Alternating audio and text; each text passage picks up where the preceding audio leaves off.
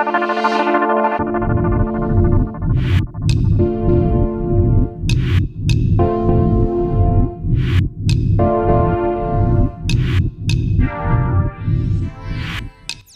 folks, welcome back, and today I'm driving the Kia Seltos.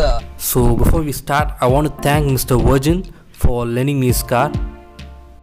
This car soaks up most of the bumps. It's not bumpy. We have some potholes coming ahead, so let's see how this car can handle those. It's decent.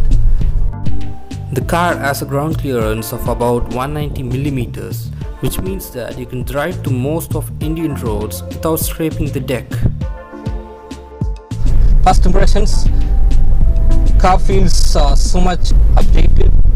Now coming to the interiors of this car, the steering wheel feels a bit crowded with a lot of controls, and this car comes with a 10.25-inch display. As you can see, it's quite massive, and the AC controls are quite simple, and this car comes with a Bose sound system.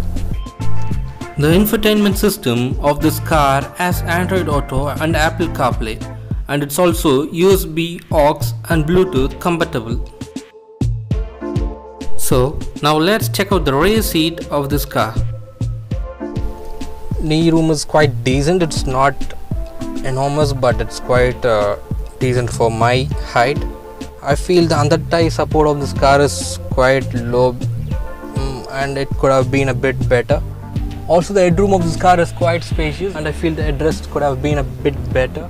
The windows are quite large enough to give an airy feel to you. It doesn't feel too much crumpled in the rear seat. You also have the sun blinds, which you can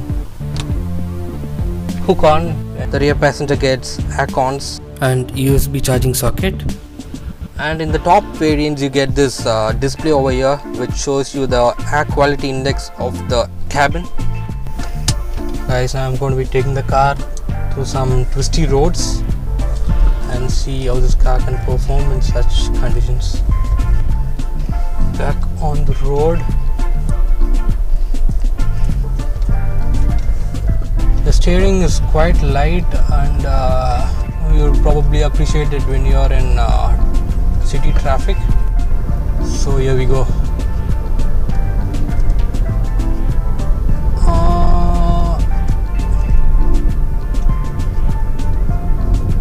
The steering is so light for my liking. I would expect a bit of feedback from the steering. As the car comes with an EPS unit, it wasn't much confident inspiring in the corners. But once you reach highway speeds, things should get a bit better.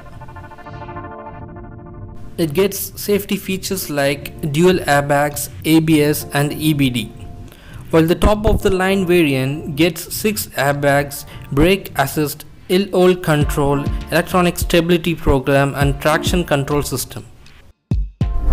You get a nice commanding view of the road ahead.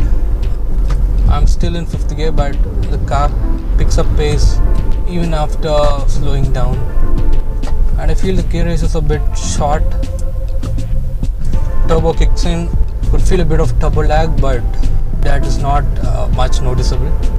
Now let's take a look at the exteriors of this car.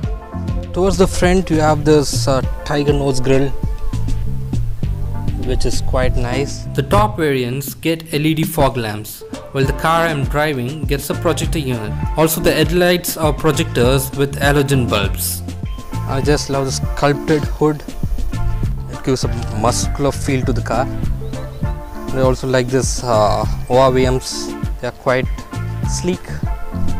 Beautifully designed tail lamps. Let's have this Seltos badging. Let's open the boot and see.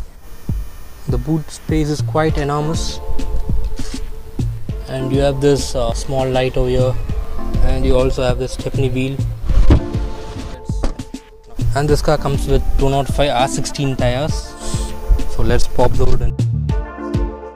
The car comes with an 1.5 liter turbocharged diesel engine that's mated to a 6-speed manual transmission. The engine puts out 113 bhp of peak power at 4000 rpm and 250 Nm of peak torque at 1500 rpm. The car has an ARAI claimed mileage of about 21 km per liter. So So now let's test the acceleration of this car. I'm slotted in first gear.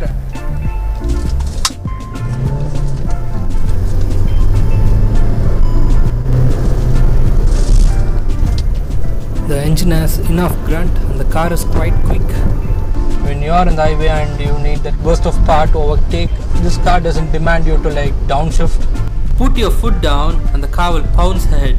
So now coming to the braking, get disc brakes on all four wheels. And I would say Kia has done an amazing job in insulating the cabin. Being a diesel car, you don't hear much of the engine noise and road noise. The car I'm driving right now is the HTK Plus variant, which means it misses some of the features like the connected car feature, GPS navigation and ventilated seats.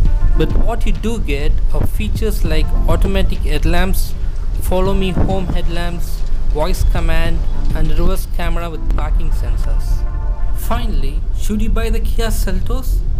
That's totally up to you. But what I can say is that car comes in 16 variants. Yes, you heard me right. The car comes in 16 variants, starting with the base HTEG petrol variant at 11.12 lakh rupees, going all the way up to 20.62 lakh rupees for the GTX Plus 80 diesel variant. You also get different transmission options to choose from, like the manual, CVT, DCT, clutchless manual and the torque converter unit. So, if you are in the market looking to spend somewhere around 10 to 20 lakh rupees, definitely take a look at the Seltos. It's me Josh signing off, and consider subscribing to the channel for future updates.